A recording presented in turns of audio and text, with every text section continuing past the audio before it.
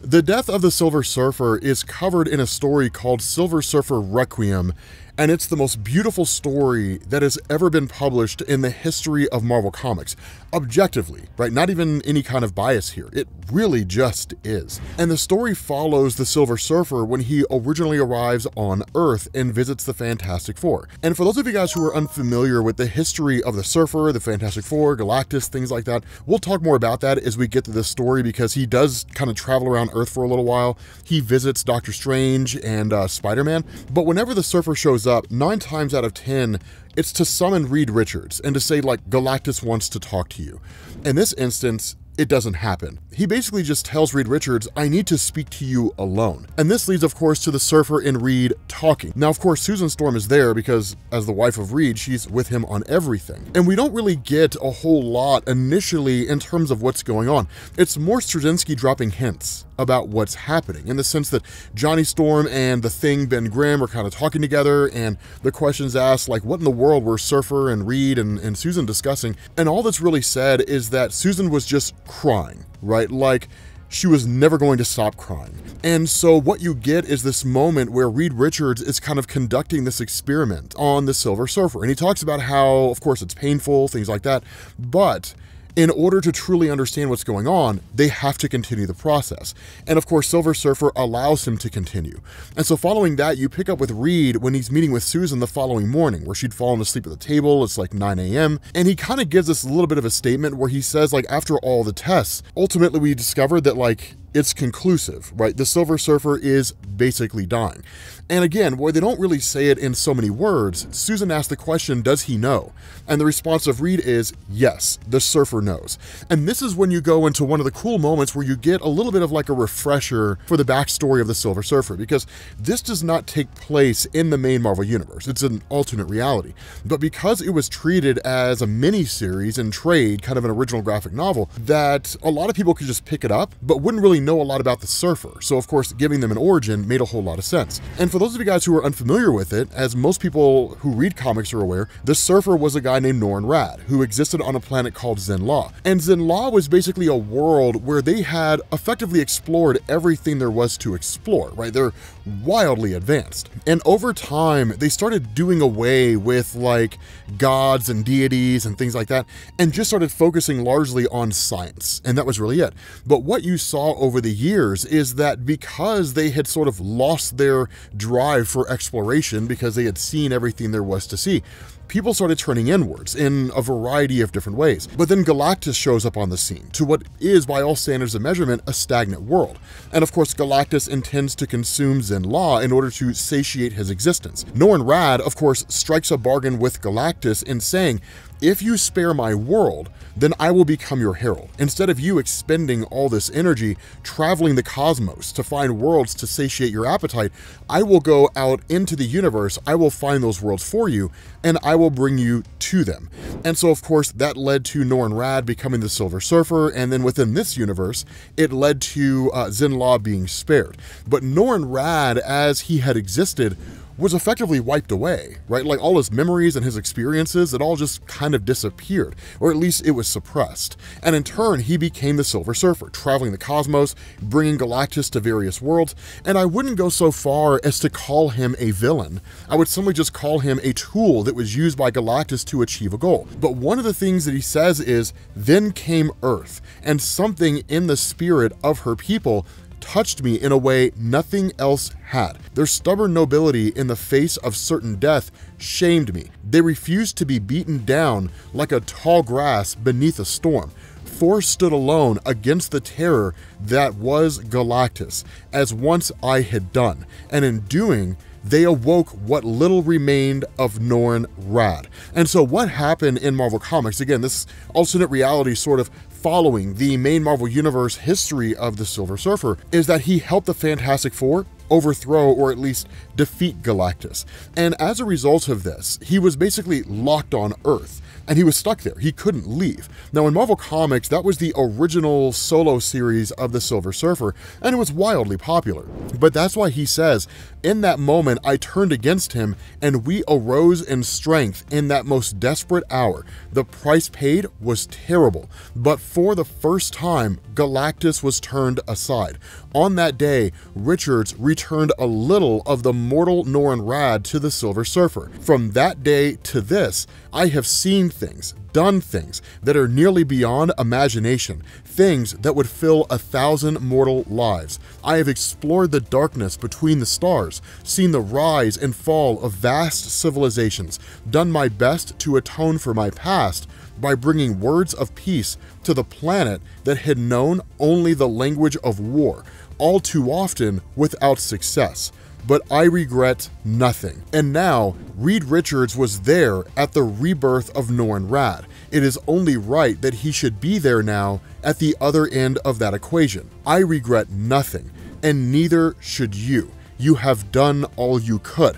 And this is him speaking directly to the Fantastic Four. And really, Reed and Susan take it as, I wouldn't say a personal failure. Of course, there is the idea that like there was maybe something that Reed could have figured out, but the reality of what was going on here is the kind of skin, if we want to call it that makes up the Silver Surfer, right? Just being as advanced as it is far beyond anything that Reed Richards can even comprehend. There's no way that he could ever create a Silver Surfer of his own. And so without the ability to effectively understand the very makeup of the Surfer, there's no real way for him to fix or cure the Surfer.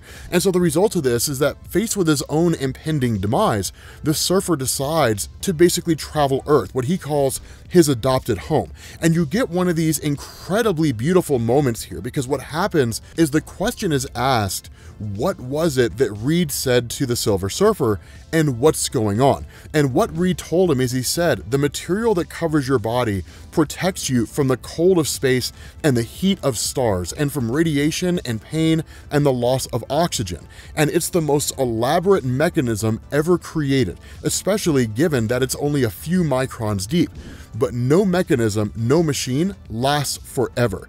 This one is starting to break down because it's tied directly into your nervous system.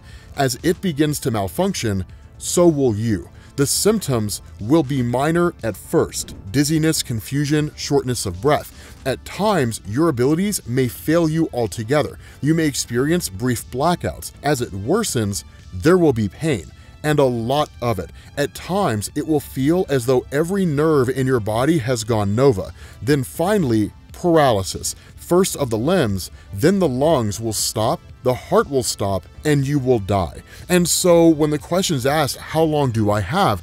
The response of Reed is about a month or so. And that's really being liberal with your time frame. The reality here is we're looking at maybe 2 or 3 weeks. And instead of the Surfer just sort of falling into this state of depression, being told quite literally by the universe's smartest man, you are dying, instead he says that as he understands it on Earth, monarch butterflies only live about 2 weeks, and those 2 weeks are a generation. So if he only has a month to live, he's lived 2 generations. And so it's finding, no pun intended, the silver lining in the midst of all of this. And so as he goes and as he travels the Earth, he comes across Spider-Man. Now, Spider-Man is, of course, doing Spider-Man stuff and, engaging in some kind of a skirmish. And ultimately, Silver Surfer just basically takes care of it right on the spot. Kind of crazy when you have that level of power. But it is this instance where he kind of explains to Spider-Man to a degree what's going on. And Peter Parker, being as smart as he is, offers his assistance here. But the reality is that the Silver Surfer isn't really looking for a cure anymore, that he's really just kind of accepted his fate. And ultimately he says, I've been thinking that there must be something I can do for your world before I leave. I have been here for so long, enjoying its beauty, and confused by the brutality of your people towards one another. You are all the same species. You have the same goals, the same dreams, the same fears. You eat the same food and sleep the same sleep. So you have to go out of your way to divide yourselves, to make it easier to kill one another. Boundaries, nations, blocks, creeds, names, fashion. You kill one another for a pair of sneakers. And he says your leaders oppress and exploit you for their own power, and you allow it happily if in doing so they can kill those you have decided are not like you. You are a race of madmen. And he says, I keep thinking that there must be something I can do, some way I can fix this before I go. But there is nothing I can do. Now, what's really interesting here is the idea is toyed around with that the Silver Surfer can use his power to basically wipe out all forms of weaponry that exist on Earth, that he can eliminate all these tools and arms and armament that humanity would use to destroy one another. But the point that's made here is that's fighting the symptom, it's not fighting the illness. That what's really happening here is nations with borders are created, right? Tribes wage war against one another, people fight each other over religious differences because they fail to see the commonality in one another. And so what you get is this kind of momentary test where Spider-Man is just sort of sitting there and he says, this is why we mainly just fight the bad guys one at a time. Because it's one thing to stop a bad guy from doing evil when we can agree on what evil is, but it's something else to try to change how people are. You could. And so Spider-Man says, since nothing else is working, I have to ask because I've always wondered, why the surfboard? I mean, you don't think it's kind of like hokey. And you get this really cool moment, right, where the Silver Surfer says that it's not really a surfboard in the traditional sense. Like, I don't need food or air or oxygen or anything along those lines. I only need something that will carry me where it is that I have to go. Form follows function. So why not just have a surfboard? And the question asked by Peter is, I mean, why not a car, right? Or like a small ship, right? Like, why have a board? And you get this really cool response where he says, like, imagine the depths of space, not just miles beneath and above and beside you, but whole galaxies. Imagine standing in the limitless darkness between the stars with nothing between you and the universe. Imagine being able to move through that majesty unfettered, unencumbered, free, the beauty, the terrible majesty beauty all around you. Thus freed even once, would you ever wish to surround yourself with a shell again and deny yourself that beauty? And it's a really, really cool statement that he's making here, because imagine that you woke up tomorrow and you had the ability to fly. Would you be willing to give that up? If you could fly from here to anywhere in the world, fly south for the winter like birds, would you want to get back into a car again? Absolutely not, because once you felt that air on your skin, once you smelled the air as you were flying through, you would never want to give any of that stuff up. And the reality here is that Silver Surfer feels so disconnected from the universe around him that being able to travel through the universe is one of the few ways in which he can actually feel a part of it. And so Spider-Man gets this realization where he's like, I can kind of imagine what you're saying, but at the same time, I cannot, right? I can't really picture that because I don't have that ability. And so what he does is he goes and he gets Mary Jane Watson, because it's technically her birthday. And what he asks the Silver Surfer to do is give her a ride on his surfboard, which he does. Right, she rides this board and he gives her basically a portion of his power cosmic so she doesn't die in the vacuum of space. The board takes her out there, and for a brief moment, she experiences and sees the universe the way he does. She comes to grips with her place in this vast cosmos, this infinitely expanding universe. And when she arrives back, she's in absolute tears, because for the first time, she feels more connected to everything in existence than she has at any point before.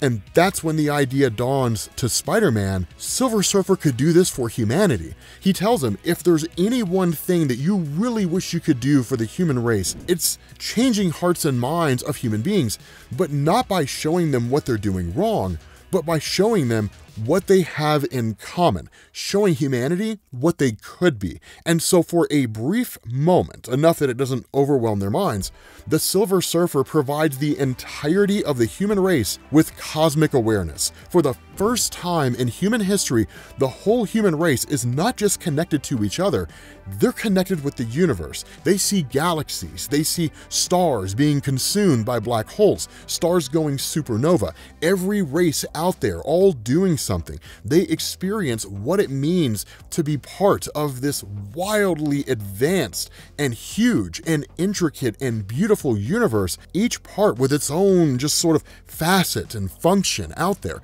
that they're just one tiny part of this massive expansion of life. And so while it would in some ways show humanity how small they are, it also shows humanity how fragile they are. Now, we don't get to see where this leads humanity. We don't really get any of that. Instead, the Silver Surfer ultimately leaves, right? And what ends up happening here is as he takes off, he ends up coming across Doctor Strange. And in fact, Doctor Strange meets him out there and he says, right, like in talking with everybody, especially those within the magical community, we got word of what was going on. There is nothing that we can do to cure you. So what I do here is I provide you with this gift. This flame holds every ounce of knowledge that has ever existed in the history of the human race, from the first time that we walked upright to this moment right now. But that knowledge is split into two categories, right? Two kind of eras. Before you arrived and after you arrived, so that you can truly understand the impact that you had on our world, that you can truly grasp how your purpose or your presence affected the lives of people that you've never met, never seen, and never talked to. And it's this incredibly beautiful gift because so often, right, 6 degrees of separation, right? You're walking through an airport, you meet somebody.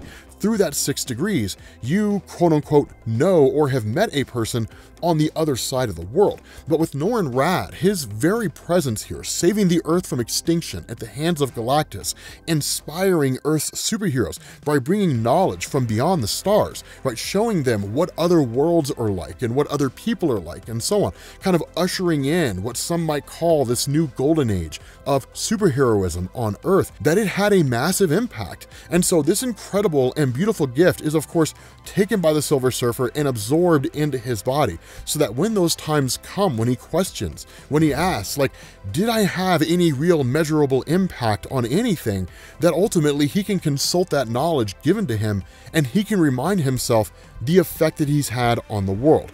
And so what you do is there is a kind of moment where he comes across an alien race. Honestly, it doesn't really add much to the story. It's okay, but what it does, at least what we're going to do, is we're going to jump to the point when he goes back to Zenn-La, when he goes back home. And when he arrives here, it had been so long since he got there, and the first person he sees is Shalabal, the woman that he was in love with before he became the Silver Surfer.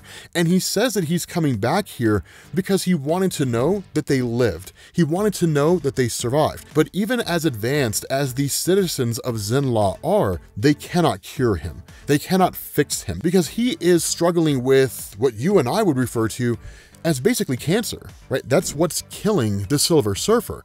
And so even then, right, when Shalabal says, even though there's nothing we can do, it's not to say that there's nothing we can try. And so what he does is he stops Shalabal, right, as she's kind of advocating on his behalf, like, no, we have to find a way to keep him alive, right, to save the man I love. He says, no, though it was a part of my decision, if you believe I came all this way just to die, then you do not understand. I came also to know that you live, to see you alive, so that I may carry that vision across with me when the darkness comes. And he says, when we die, we take comfort in knowing that those we love will continue for as many tomorrows as the universe can give us. It is a joy. Would you take that from me? At this hour, my last source of joy. And her response is, of course, no, right? Like in this moment, I would not do anything to take away any happiness from you. And that's when he says, then live for me and live without regret. Live a life that brings happiness to you.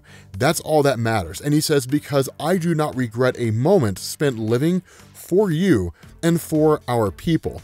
And so what happens is that over a period of time, which doesn't really seem to be specified, word spreads that Norrin Radd has returned but that Norrin Radd is dying. And with the citizens of Zinla knowing the sacrifice that Norrin Radd made, becoming the Silver Surfer in order to save their world, people come far and wide from all over the place to basically give their thanks, right? To say, like, it was because of you that we were saved. And so what you get is this really cool moment where it says, and as they passed and touched his hand, they came away with something more. It would be called the Mark of Norrin. In years to come, whenever there was anger or rage or violence, the mark would turn colors to remind them of the man who had made peace his cause, his life, and who had ultimately died in its service. It was not always enough, but it was enough most of the time. If any man, any living creature, can claim a greater legacy in death than that,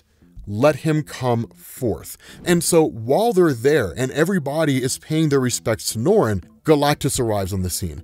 And initially, people are terrified. People are filled with fear at the arrival of Galactus because his arrival means basically death, destruction. And there is a part of the Zinlavian citizenship who believe that now that Norrin Radd is dying, Galactus is taking his chance to finally consume Zinla, right? Like, to consume this world. But instead, when he arrives, he greets the Silver Surfer as a friend. And he says, "Word has reached my ears to what's happening with you. I do not know that I can save you, but I can try."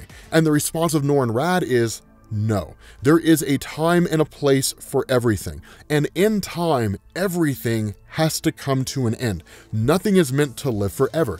Even the universe itself will end, and it'll be reborn into something new.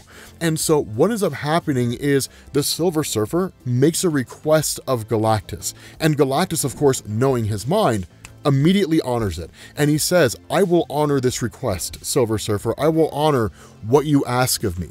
He says, "I would never allow anyone to harm the world that was the heart and soul of the most honorable being I have ever known." Right? "I will protect this world from now until the ending of the universe. Your people will always be safe." And so it's the best gift because you get this beautiful moment where Norrin Radd essentially succumbs to death, right? Like, he officially dies. And so for like 3 days, Galactus stands guard during this entire point of mourning, watching over everything. And he never leaves. Right? Like, he never goes anywhere. It's the level of respect he had for the man that he considered to be his friend.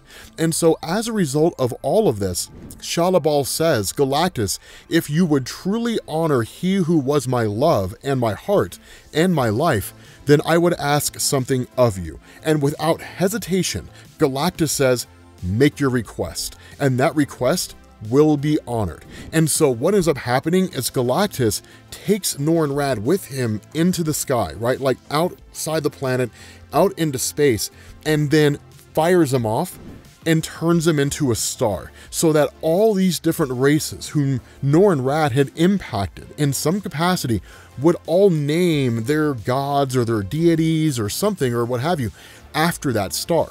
But every living being, every sentient being in the universe would know of this star's existence. And in that way, Norrin Radd would live on forever until the ending of the universe. But it is this is the end of the story, but it's just this beautiful, incredible story that is so emotional and so touching. Yeah, I love Silver Surfer Requiem, and I felt compelled to cover this. Like, I really, really did, because it's just such a beautiful story. But with that being said, guys, we're going to bring this to an end, and I will catch you all later. Peace.